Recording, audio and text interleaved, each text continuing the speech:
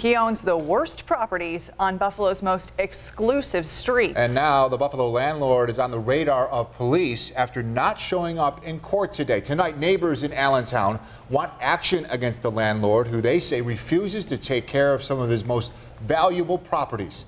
7 Eyewitness News I-Team Chief Investigator Charlie Speck leads us off tonight.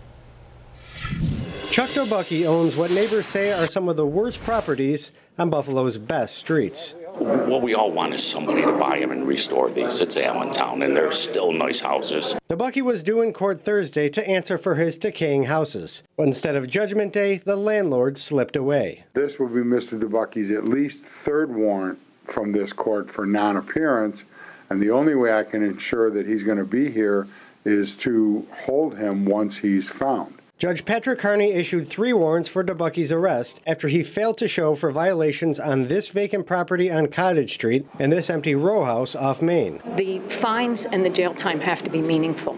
And I think it's very sad that this person might end up in jail because, in my estimation, there's an assessment that needs to be done to see why he is acting the way he's acting, because it defies all logic. If DeBucky is tracked down and arrested, the city is recommending bail be set at $225,000. And DeBucky won't be able to put up his properties as assets to meet that amount. At this point, it could very well be hundreds of thousands of dollars in fines that could be levied. I don't think he could come up with that money, so the houses could be auctioned off. There are buyers waiting. Buyers like David Corey. You know, I've always dreamed of having a double lot. I have 2 dogs that need room to run around. Just sell them. Just please get these out of his hands. But Judge Carney says his powers are limited. He says the Constitution doesn't allow the government to force someone to sell. Mr. DeBucky's been jailed. He's been fined.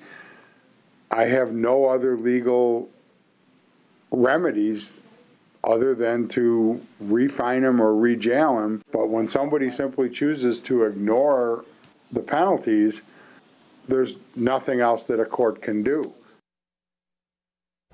As for DeBucky, he's obviously a hard man to track down these days, and he did not answer the door when we went to his house yesterday, but we are told he could be back in court as early as next week, and we'll keep you posted as his case develops. For the I-Team, Charlie Speck, 7 Eyewitness.